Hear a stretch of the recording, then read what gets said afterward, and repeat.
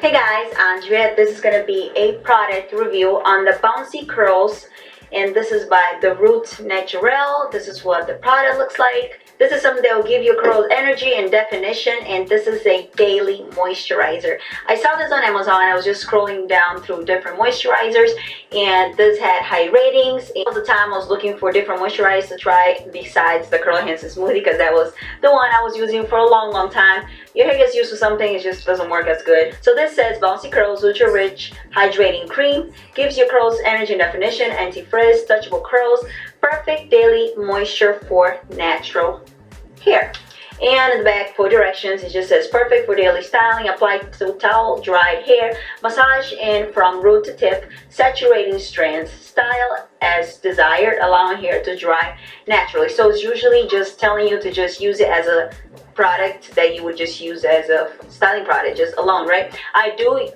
Is a moisturizer, and it has, texture of how I would like my moisturizer to be. I use this before I apply my styling product, which could be anything from gel, mousse, leave-in conditioners. It leaves your hair extremely soft afterwards, after the whole drying process goes through and everything. And I do get a little bit of it and mix up some water and shake it and actually use it for second or third day hair. Even on third day hair, when my hair doesn't look as revived, I actually spray my hair again and I apply the actual product on my hair. It kind of revives my hair and makes my hair look like a whole new curly hair routine all over. But yeah, I always use this before I apply my styling products. And for the smell on this, I don't think it smells really good, but it smells great afterwards, like after your hair dries for a little while. This is third day hair, and my hair still looks wearable, and it's bigger, of course, because it's third, and this is how I want to wear it today. It gives you long periods of wearing your curly hair. I mean, I have very thick curly hair.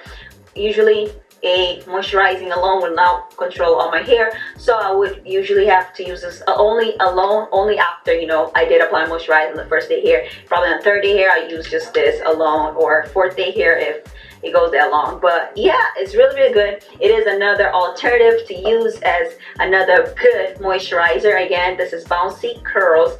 By the way, the name, I just think it would give you softer curls, especially if you're using a gel. And yes, I apply normally how I apply all my moisturizers. By my hair too, applying some on each side. I focus on my crown area because my crown area is extremely dry, and my end.